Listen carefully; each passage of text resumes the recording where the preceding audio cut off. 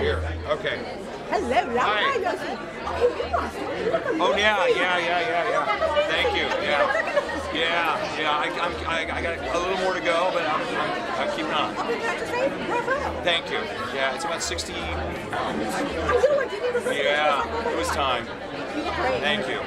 Okay, so it's Stephen Sondheim's 85th birthday. 85th birthday. Would you like to wish him a happy birthday? Steve, happy birthday from Chris. You know who I am. That was weird. That's like the Provincetown happy birthday. Hey Steve, remember me? Okay, so there's a massive amount of Sondheim repertoire.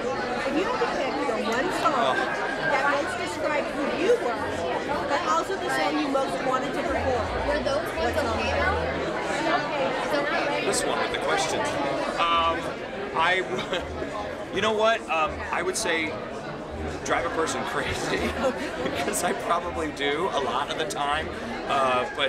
You know, I play Bobby and Company, and being alive is quite something. Especially when you're in the show, it really makes much more. Out of context, it doesn't really work to me. It doesn't work out of context. But in context, in the show, it's kind of devastating, especially for the person playing Bobby, because he's run through the ringer. And at the end, it's a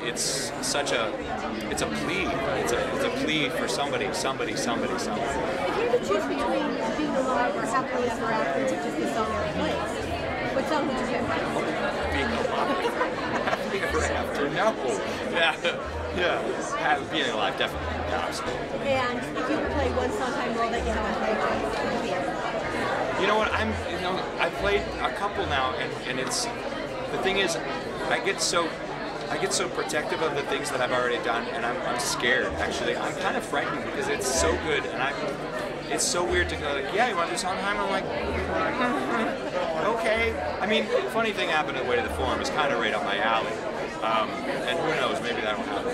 But that funny thing, anything in that.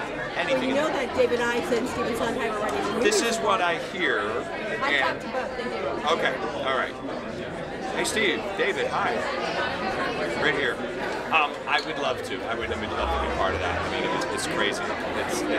It's just so wonderful working with him. It's so much fun, and he's so supportive, and he's always there for you. He really is. He's not one of those weird, like, standoffish composers. He's right in there with you, and he will help you every step of the way. It's so wonderful. Thank goodness. Thank goodness. You're welcome. God, thank you. Hi. Are we here or here?